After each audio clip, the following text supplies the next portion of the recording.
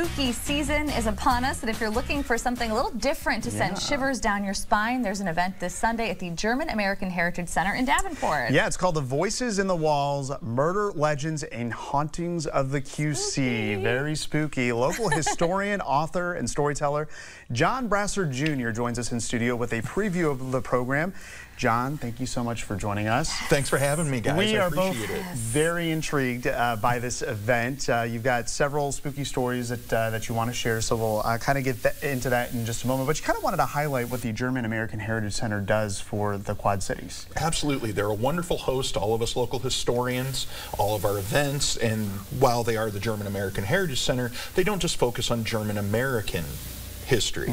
I mean, while it's their highlight and their focus, they allow all of us to come in and bring our own piece of local history and share it with the area. Absolutely. Well, this is the third year that you're going to be putting on the Ghost Story Speaking Series. So what can people expect when they show up on Sunday? They're going to expect a good time. Some of the stories are more fun. They're going to expect some local legends. They're going to expect a few ghost stories. And we're actually delving into true crime this year. Ooh, everyone loves a good true crime story. Absolutely. Yes. Yeah, and he's a podcaster, and we're gonna get to that in a little bit. But I gotta say, you got a great voice for it. Well, you do. Yeah, I think that's wonderful. Yeah. So you want to come hear his stories for sure. And we also mentioned, you know, you've got all these talents. You're a storyteller, a podcaster, and you're also an author. And you've brought a few of your books that you've written, and it looks like co-written. So talk about some of these books. Here we've got the Eerie Quad Cities. That was the last book I wrote. A gentleman named Mike McCarty, another local author, he invited me in. He was having some scheduling conflicts on getting it in. He asked me, would you like to come on as a co-author? So I said, sure. And we went ahead and wrote it, and it's actually what kicked off these ghost talks.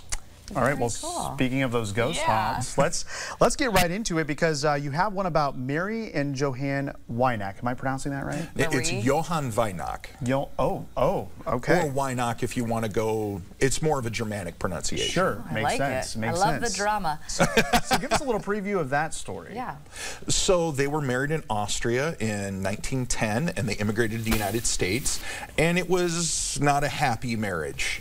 She was not thrilled about being married to him. She had actually chosen another suitor, and he won out with the parents. And in that day and age, the parents kind of dictated who the daughters married, and so they chose Johann, and she didn't like Johann and was very open about it. When they immigrated to the United States, it still stayed an unhappy marriage, and the suitor actually followed them to Davenport, and it did not end well. Oh, okay. A little teaser there of that story. You have another one about related to the Rock Island Arsenal? Yes, Quarters 1. Okay. Possibly, according to some stories, one of the most haunted houses in the region, if not the entire Quad Cities. Okay. Everybody seems to have a story of that place. Either nothing happens, or they hear footsteps, they see apparitions.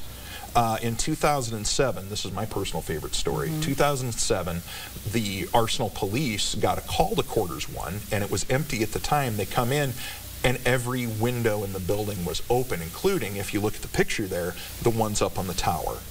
Oh my goodness. Creepy. That is a little bit. Very, very creepy. So definitely more of that, please, on Sunday. Yes. We also want to mention your podcast that I alluded to a little bit earlier. You narrate this. It is called Strange and Dreadful Things. Yes. And so I guess tell us a little bit about it and why people should give it a listen.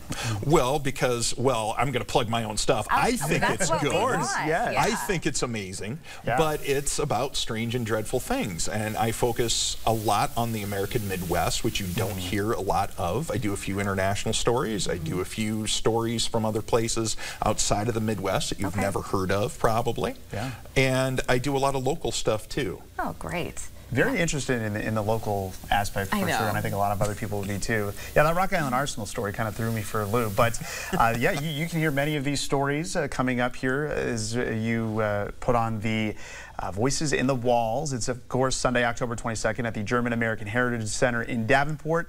Admission, just a small cost of $5, but if you're a member, you can get in for free. The event starts at 2 o'clock and is in person or virtual. You have a virtual option as well, so that's great to know. For more information on the program, head to GAHC.org. You can get some tickets there as well. So, John, very interesting. Thank you so much for joining us to talk about this. Thank you so much again for having me on. Yeah, we appreciate you. Thank you so much. We'll still